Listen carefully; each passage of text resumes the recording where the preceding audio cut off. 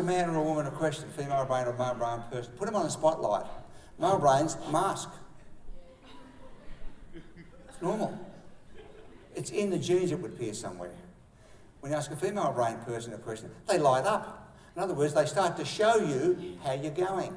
Now, if both of them came up and gave a speech, and after we finish, break for lunch, which we're going to do in about 2 minutes, if they both went outside to see their friends who weren't here and they're going to tell them what happened, he would go out with no expression on his face like this. Masking. His mates couldn't detect anything happened. He's got to tell them, he says, you guys won't believe what just happened in that room. They say, what happened? Your turn. So now he states the problem and gives the solution. Well, this guy got me up to stand up to give a speech, unprepared in front of 300 people, and I won't sit in the front row. Next time I'll sit in the back. Problem solved. And to support him emotionally, we support his solutions, not his emotion. We say, good point, mate, we'll sit back there with you. Well done. We don't say, you must be really stressed, let's have a group cuddle.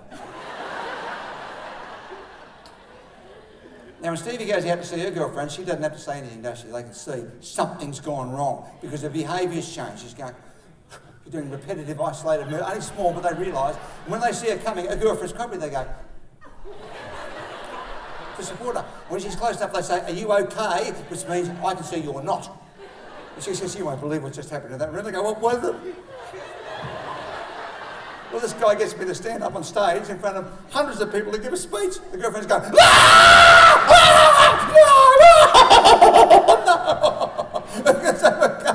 It's a block of chocolate, we're going shopping. And the important